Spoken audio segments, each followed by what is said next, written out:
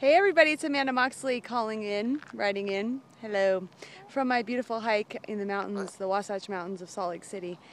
And I'm walking around here and it's just absolutely stunning. The colors are changing, the sun is radiant, however there is a fire. And so it's a little hazy. And so sometimes sometimes your vision can be hazy. Sometimes you can't really see your future. You're afraid.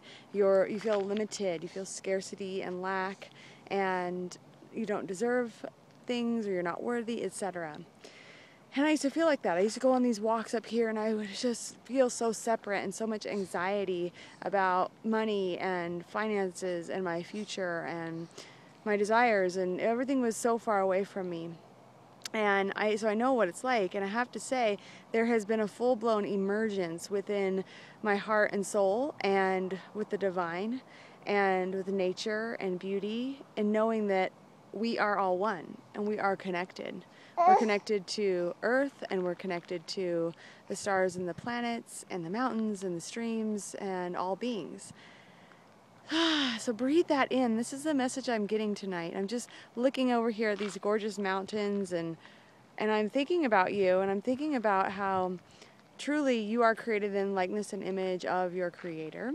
And the same energy that rises the sun and the stars and the moon and all the planets, rotates the planets and rises these mountains up, and if that's a word, and and the lakes flowing, etc. It's the same energy that's continuously, abundantly supporting you at all times.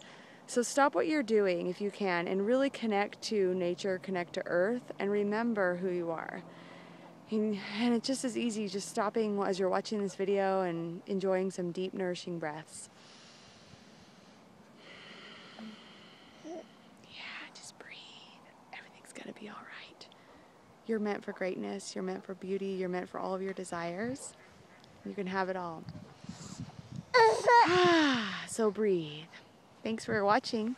Hope you enjoyed this week's easing. Here's Phoebe. She's 5 months old. And she's a trooper.